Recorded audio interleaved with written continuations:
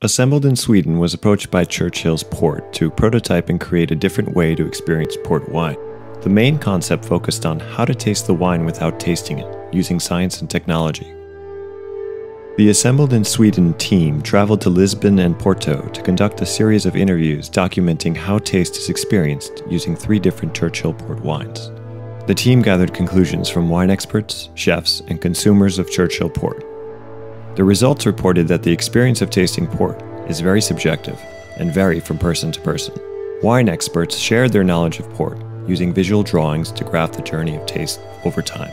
This visual data became the basis of the team's research.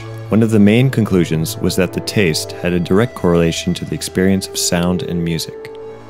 Cymatics is the study of visual sound through vibration. Certain frequencies create geometrical patterns which can be displayed on surfaces of liquid. By using cymatics, the team explored different patterns and symmetries and how these correlate to sound and taste. With this insight, the team created a prototype using a tone generator and a speaker filled with Churchill's port wine. The result was an art and science project allowing people to see and hear the taste of wine without tasting it.